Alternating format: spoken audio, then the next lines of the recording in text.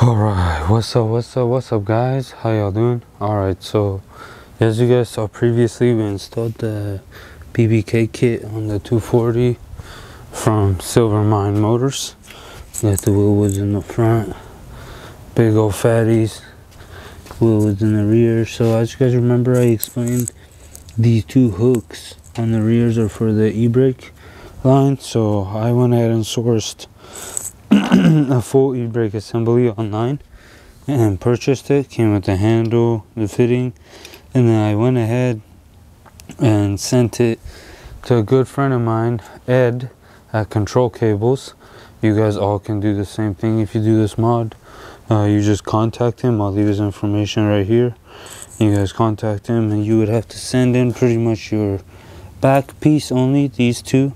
I went ahead and sent him this whole thing, but pretty much he goes ahead and remakes them to the way it would work with this brake kit.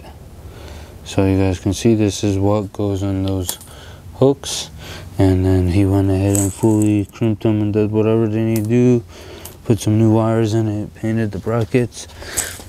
As you guys can see, the new pieces which will attach to here, and then we have our handle. So basically what we're gonna do now is attach the handle to right here where it attaches to, and then pass the line here, screw these down, and then go underneath the car, connect these ends to that and those to the calipers. So I'll show you. First I'm gonna connect this.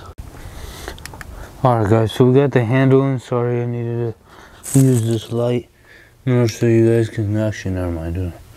We got the handle in right here, as you guys can see, screwed in. And then I went ahead and ran the lines as well. So as you guys can see, it goes behind this arm right here. And then each of them come with a tab, which is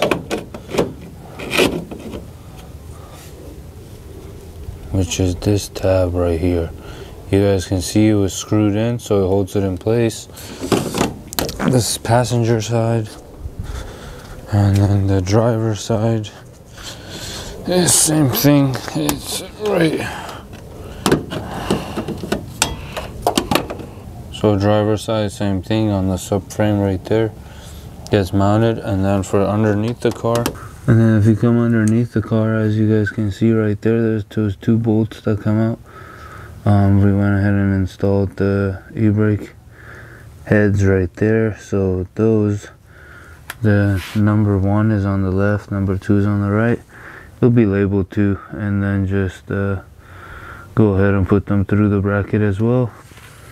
And they're U'd off like this. I'm gonna zip tie them and hang them up higher, just so it doesn't rub on the drive shaft. But yeah, pretty much it. You guys can see it came out this way, another one's that way, and it's passed up through here. So pretty much the next thing you want to do is you're going to want to play with the slack on this and throw this end onto here, right here.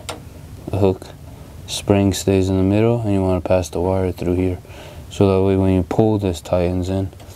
And when you do this to both sides, then you have to come here, and in the e-brake, this little hole, there's a nut in there. And then you have to turn that nut, and that tightens the stretch between the lines. And you tighten it till you get to a desirable lock. I'm gonna do all this, and then when it's all finished, I'll show you guys. It'll probably be tomorrow or the next day, because it's gonna get dark.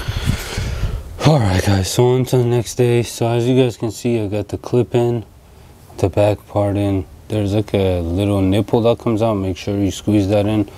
And if you were like me, you had a hard time squeezing this in, you just use a flat head to lift it up. But we got both sides in. This is well the driver's side.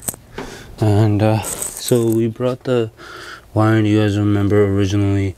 So I think I actually got an S13 e-brake, but I don't know, it might be S14.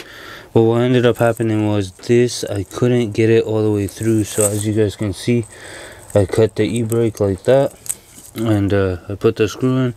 But yeah, it works fine like this. Gets fully tight, releases, so that's super cool. and also underneath the car, as you guys can see. I passed those through, and then on each corner I went ahead and self-tapped it so it's held on so it won't rub on the drive shaft. But that's pretty much our e-brake install. Hit up ADAC control cables if you get these calipers, and he'll make you a set. Anyways, thank you for tuning in. Another S14 episode. See y'all next week.